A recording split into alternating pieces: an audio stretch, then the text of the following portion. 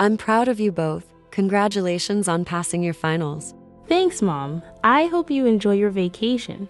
Yeah. Please take care. Also, pick your sister up at 2:50 later. All right. Love you. Finally. You're happy to see her leave. Not that.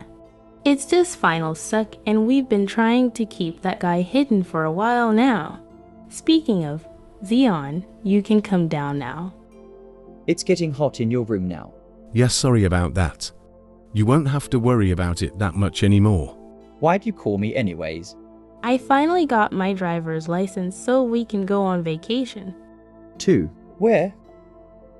You have no idea, do you? I don't, but we'll figure it out. Better figure it out soon. I don't want another boring summer. You know what? How about you to find a place to stay for the first month? I'll get your stuff ready. Honestly, I don't know what a vacation is.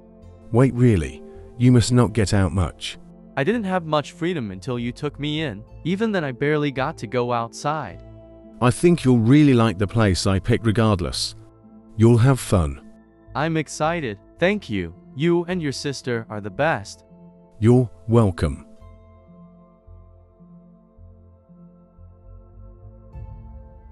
This place looks amazing.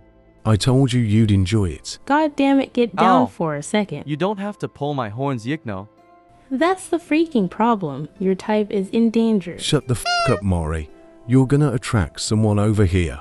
Dude, if we get caught with a phoenix, then we're both gonna go to jail and Zion has a high chance of being murdered, damn it. You're acting like I don't. Murder? I wasn't ever told of this. All they did was come after my wings. Well, there's been a weird sickness for like 2 years now, but it's targeted toward children. But phoenix blood is an ingredient for the cure, and their wings hold most of it.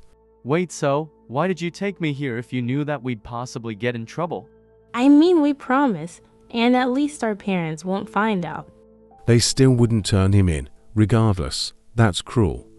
And they're almost extinct. I mean, he could have a kid with someone in secret. I'll see about that option. You sound a little sad about that. What's up? Nothing. I'll explain it later. Can we go in now? I'm tired. Yeah, Levi, you get Maya. We'll get the bags. Lazy asses. Next place I'm making you move everyone's stuff. It was a 17-hour drive. I drove for 12 of those hours. Just go to sleep, it's late. Fine, but we'll take a break tomorrow. Good night, you too.